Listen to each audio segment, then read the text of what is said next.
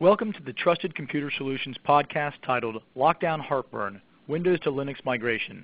My name is Evan Wiesel, and in this episode I will interview Jamie Adams, a Principal Systems Engineer with over 22 years experience designing, developing, deploying, and managing highly available, large-scale mission-critical systems, including unclassified, classified, and MLS systems.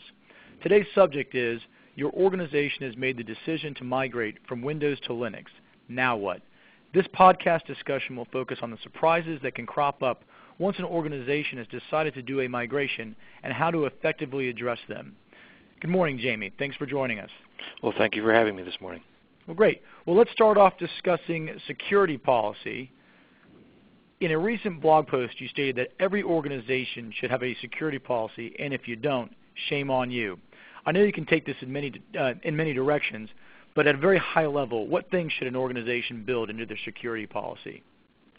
It's a great question, and I did talk about it in great detail in the blog post. But, and one of the key points out of that post was that I wanted to emphasize to people, don't let your security policy be driven by the technology that you've chosen. And what I mean by this is lots of people will download how-tos, recipes, and all these little tidbits on how to securely configure their systems, and then they'll go and modify or even create a security policy from that. And that's really the wrong way to go, especially if you're going from Windows to Linux or another environment, because you've essentially chosen specific controls for the particular OS, which not necessarily translates to another. And so you need to have a policy that's broad enough to handle all kinds of various threats and expect the unexpected. For example, you should have a policy that generically says, I'm going to protect against all removable devices, USB storage devices in particular. And the policy itself should not be detailed as to how to specifically do it in each OS, but as a general policy. And the other thing is you need to be able to handle dynamic changes to the guidelines and threats. And so you need to have an effective change management process and all these other surrounding processes that allow you to be stringent enough from a change management standpoint, but also flexible enough to handle new threats. So don't think the security policy is an island by itself, but all those other processes and procedures around it are really essential to having a fluid operations. Okay, great. Great insight, Jamie. Now, in this day and age, every organization obviously needs to have a security policy in place. So let's say your organization does have a security policy in place. My next question is, how does an organization enforce this policy once a migration occurs, and is there a common denominator across Windows and Linux operating systems? It's a great question, and I alluded to that in my previous answer, but I mentioned something about high-level policies, and that you have password complexity rules or password aging rules. Those are standard access control mechanisms that are across all operating systems. So make sure the policy states those kinds of things.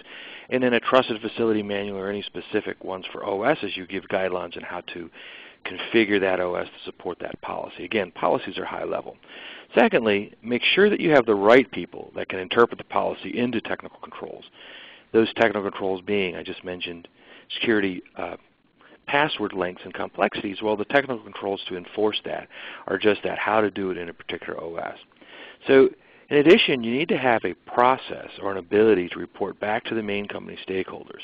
You must be able to provide a generic kind of security report, both in a strategic and a tactical sense. You've got your middle managers and sysadmins, things that need to take on a short-term basis.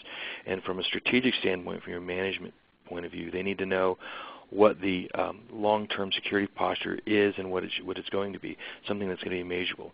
And if you do anything with reporting, the most important thing you need to do is to have an inventory. If you don't know what machines you have or systems you have out there, you can't very well lock them down. So inventorying and asset management is really, really critical. Okay. So my final question, and one to round out the full life cycle from policy to enforcement and now to maintaining your security posture, is how can a patch management system interplay with keeping your security policy enforced? Yeah, that's a great question. And again, I'm a big proponent of patching, of course. Now, I want to be a little bit more generic instead of patch management system, just the patch management process in general. There's a love-hate relationship with patch management.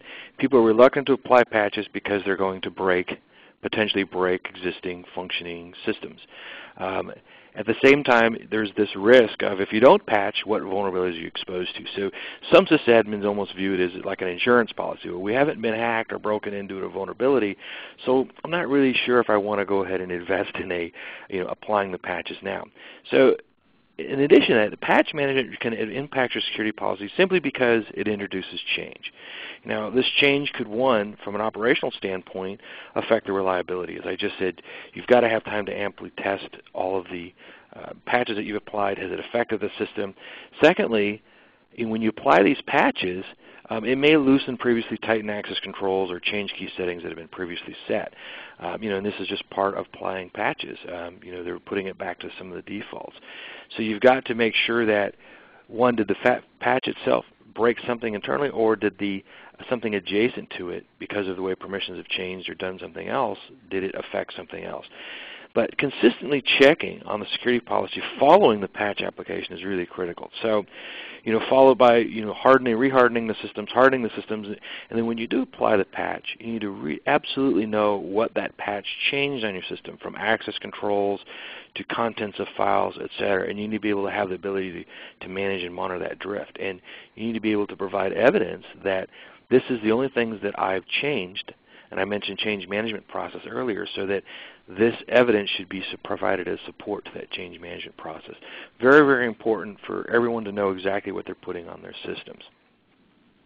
Well, great, Jamie. That was my last question, and we really appreciate you calling in this morning and sharing your thoughts on what gives sysadmins heartburn when an organization elects to migrate from Windows to Linux, and how to be best prepared to make it through the process.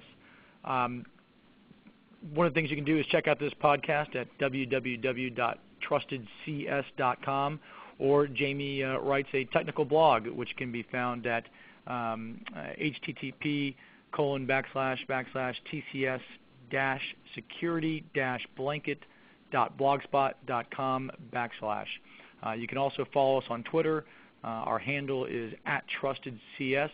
And finally, if you're interested in meeting Jamie in person and other executives from Trusted Computer Solutions, we will be participating at the LISA conference next month in San Jose, November 9 through 12. Thanks very much.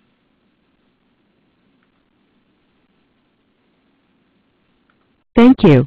Please stand by.